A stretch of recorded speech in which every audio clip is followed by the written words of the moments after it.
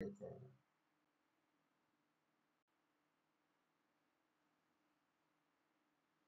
an organized criminal enterprise.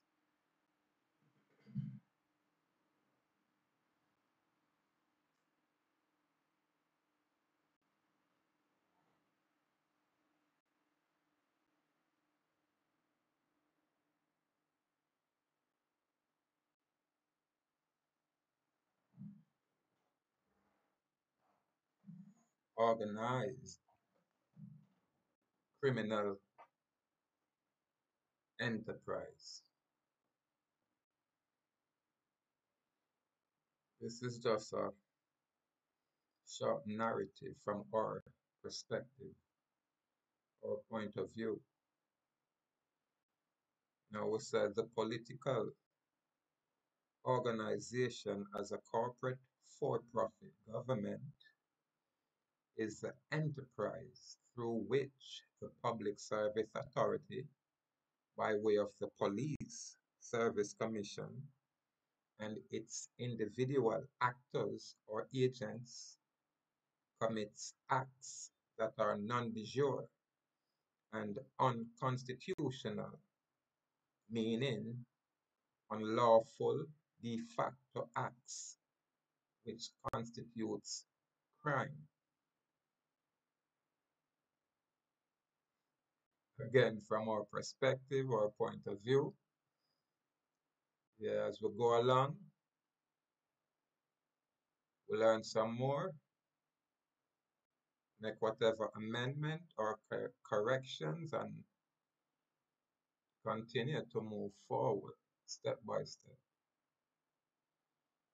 So we say any political act that compels the free man or woman of this continental North American island, now called Jamaica, captured by the British Crown, to submit against their will to an imaginary corporate jurisdiction of the organized political enterprise, which is contrary to the 1948 Universal Declaration of Human Rights, adopted and incorporated within Chapter 3 of the Jamaica Constitution as amended 2011, i.e., the Charter of Fundamental Rights and Freedoms, secured, not granted, by the Supreme Law of Jamaica, making all secular rules, regulation, corporate policies, and or commercial codes void in its application to the free man or woman of said continental North American island, now called Jamaica, in their public, private, or personal capacities. And was the deliberation or the deliberate misrepresentation by the corporate for-profit de facto government actors or agents, which causes the man or woman of such misrepresentation to suffer damages, usually monetary losses, constitute fraud. The uncertified corporate policies enforced by policy enforcers, police, requires a contractual consent to be applicable to the free man or woman of this continental North American island. The police, the policy enforcers, actors, agents, police, again, actors slash agents slash police will arbitrarily make a legal determination initiating an unlawful seizure of property and arrest, false imprisonment, and inducement to participate in commercial fraud by way of threat, duress, and coercion to forcibly consent to a notice of recognizance or own surety or own insurance bond, which is an access device used by the corporate for-profit de facto government agents to transfer money or currency from the accused private trust account secured by the surety or insurance bond.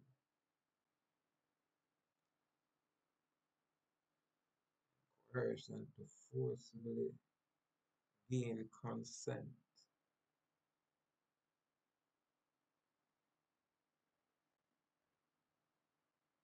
Gain consent to a notice of recognizance or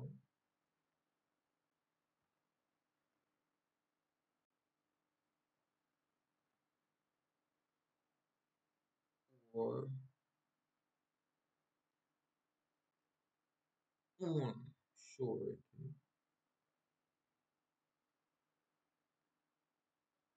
or own insurance bond, which is an access device used by the corporate for-profit de facto government agents to transfer money or currency from the accused private trust account secured by said surety or insurance bond.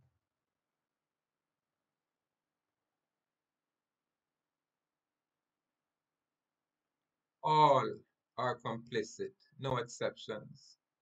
The court system is governed by the Court Administrative Division, Judiciary Branch, and is in fact a part of the organized political corporate for-profit government enterprise, which includes the executive and legislative branches. There is no separation between these state organs with the incorporation of the Uniform Commercial Codes, usurping constitutional uniform commercial codes, usurping the constitutional laws, and becoming a for-profit enterprise. It is all about the money, currency, labor, sweat, equity, servitude. Yeah, man, it is all about money. And then we have to know what constitutes money because we don't have nothing substantive to deal with. It's more all promise. However, step by step, the people and we, attain this level of information. We have to say salute when we say the attorneys and make effort to share information and bring people up to par where the Constitution is concerned. But on this side of the fence, this side of the issue, the lawful side of the issue, we adhere to the 1948 Universal Declaration of Human Rights, and that is incorporated and adopted within all constitution, both national and that's a local or state. In other words, human dignity as man and woman is supreme. And this is why you have to make sure when you deal with any corporate construct or entity, you create what is known as separation of these entities. Because the corporation can only interface or interact with other corporations, not necessarily the living man. The living man can represent that corporation. And when we say represent is when him scribe it, put it in writing. But the moment he is present, he is just that, present. So an attorney will never express this kind of sentimental information as we are bring forward here. Why? Because it will conflict their interests. When you say an attorney gets sanctions by his organization or his superiors, then that's a private club matter. Yeah, even though it's being expressed publicly. Because you are an attorney, bar member, attorney, Jamaica Bar Association member, then you are subjected to the rules of that legal society. Yeah. So when you talk about freedom of speech in your personal capacity, yes, but not in your public or professional capacity. You're restricted in that area. So once you're a bar member, them can tell you, say, boy, you're out of order and suspend you and ban you or take away your license to play inside their sandlot, inside their arena as member of their club. So the bar member attorney will always bring information, but they will always be mindful of their superior or the British accreditation registry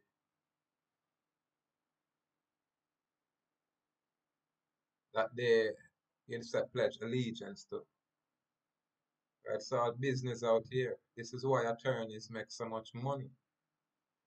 Because it's a legal process, legal game. It have nothing to do with law. When you talk about law, it have to maintained by the Constitution. And we said the Bill of Rights, the Universal Declaration of the Bill of Rights, adopted and incorporated in the Charter, Chapter 3 of the Jamaica Constitution, the Charter of Fundamental Rights and Freedom, clearly states that no organ of any state agencies, no branch or divisions, neither the executive, neither the legislative, nor the judiciary shall make no act to infringe, abrogate, or abridge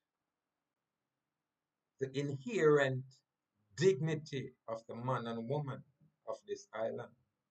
It's that plain and simple. So the moment we are being victimized by a political organization operating as a corporate for-profit government, which is an enterprise, or the enterprise through which these individual actors or agents commit criminal activities, basically. So I'm quite sure absolutely no attorney will express this kind of clarity and truth. Yeah, man. If the Supreme Court, who is the judiciary with the chief judge, Sir Spikes, Sir Sykes, and Justice Batts and all these other judges, Chester Crooks and Sir Maxwell, and all of these judges, they are complicit because they are aware of what is going on because they are making a plethora of money doing business or trading in human resource or perpetrating involuntary servitude, which amounts to slavery. And why is that? Because the people, the populace who are being administrated or governed, lack this level of information. totally unaware of what goes on behind the scenes. Yeah, right. It's actually a theater. Yeah, with all different kind of actors. Yeah, slash agents. So for my common people, clarity. Yeah, grassroots clarity. So even some of you attorneys, get in line. And now, when we bring this information forward from that time till now, this is when, we have the attorneys come forward, very popular with the big platform, and I salute it. But I know there's conflict of interest. I know that. You can't present this kind of information. You like the privileged treatment that these bar attorneys, get. And these bar attorneys like to fleece the populace. Yeah, man. This is why criminality is so rampant. The criminal have a lot of money, so as them go in, them get bail, walk out, and it's a whole long drawn out process where the attorney get a plethora of money and share it amongst his group members. Conflict of interest right around. And the people, who I call the common people, suffer. Or the people who say we are uncommon. You can only be uncommon when you present the uncommon information, not when you're, you know, either say commercially structured or set up, what I mean, where you spread out, with slave legacy. That's when you have bragger say, we are not common people. No, man. You are only uncommon because of the material, commercial, you just say, assets where you may claim, but without the esoteric knowledge,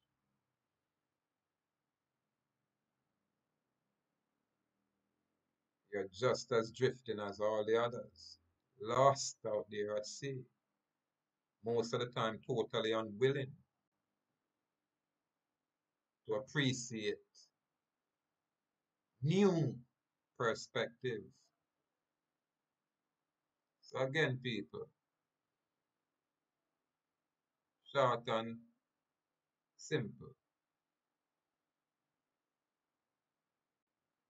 Look around, do your own basic research. See who and what is the organized criminal enterprise, and then research the RICO Act and see if it applies to political parties. Don't take my word for it.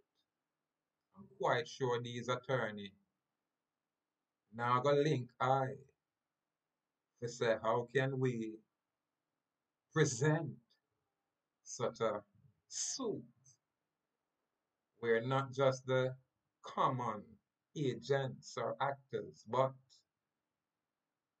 principal should be held liable. So again, salute to the free people out there, and salute to the truth seekers out there, and salute to the American Indians, the Ameri-Indians, what am I call West Indians. Yeah, where we say Ahuak Indians, these free people. Salute out there. The brave may fall, but never yield. We say bold and brave, firm and strong. Give thanks. Give thanks. Great uprising by way of truth. Yeah, man. Certification of facts. Validate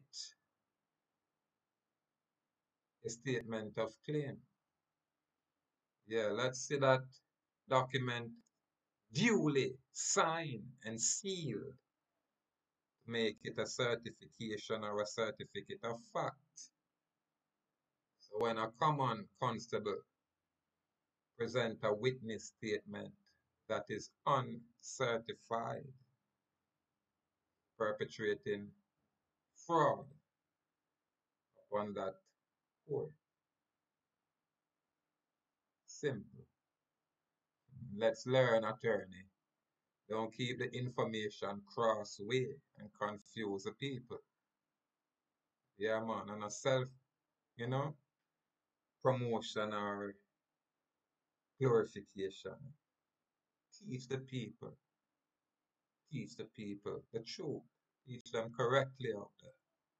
Let them know what is an attorney and the true legal definition of an attorney. That's where you're supposed to start. And when you start that way, then we can say, yeah, must step with truth. Salute.